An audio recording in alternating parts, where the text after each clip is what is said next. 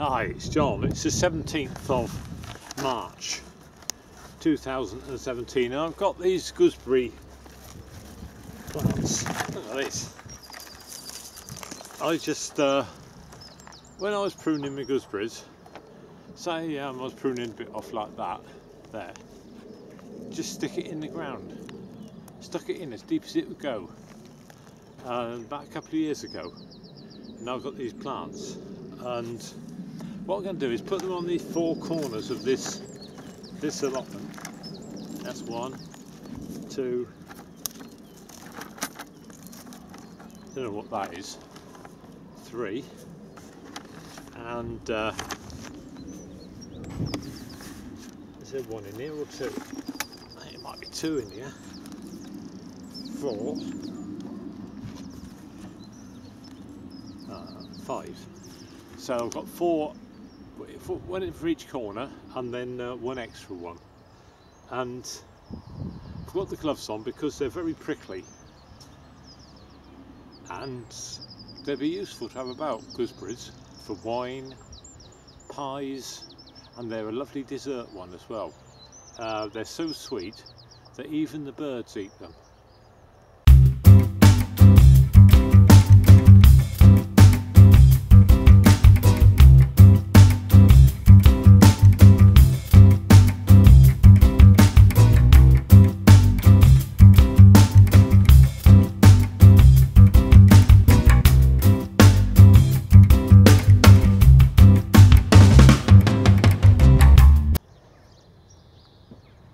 Well, I've had a slight change of plan there. I was going to put them on the 4 corners, but this plot is a half plot and it's got some very nice silt in the middle. So this bit I put here, which is on a bit of clay, and then there it's a bit clay. That one in the corner there, I left it a metre in because we're not, well, we don't want to be right up to the boundary.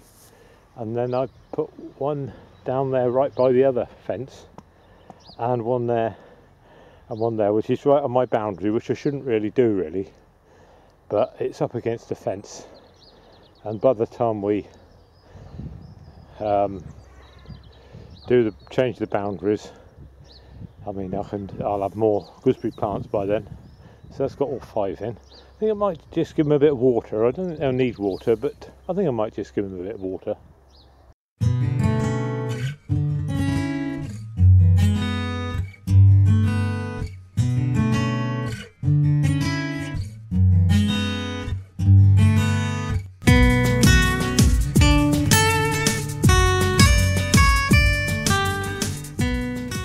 Well, that's that little job done.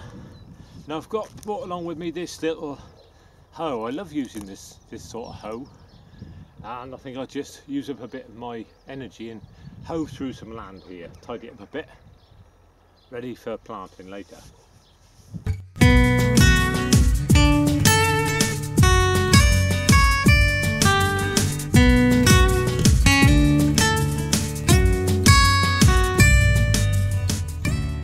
Now that'll do for now. What it's done is it's taken there's some little weed seeds growing, so just stop them growing and make it nicer when I come back.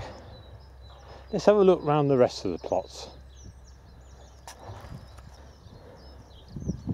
I've had these bean sticks up for about 3 years, and the runner beans have never done very well up here, so this year I've planted some climbing root South American climbing root vegetables up here called mashua. So they'll hopefully climb up the sticks. I'll put some that side and I'll put some the other side as well. The comfrey, which is used for green manure, putting it in a tub and letting it ferment in water, that's just coming up. And the cherry trees, which I did a video about, nicely pruned, and this got the buds, and the globe artichokes don't look too bad. I'm going to take any little ones I can and put them in different places, start another area of globe artichokes. I've got 2 pear trees here which I've planted at an angle, so as they sort of blow with the prevailing wind, and also they'll take up, they'll cover the land better, because I can only grow them up to 2 meters high, but they should cover the land. And this is a rough bit of land here, so it's good to get it with some fruit trees. And in the middle there's the column apple tree, which had a lot of apples from, I think it was last year or the year before, and they're nice apples as well. Got a lot of buds on this year. Got to get all those shrub bushes out of there behind there. And this is a very early rhubarb.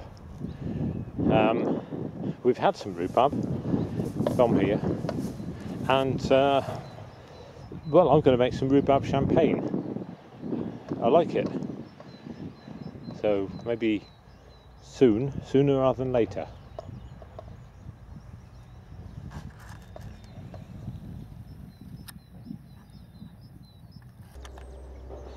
So this is some other bits of my empire.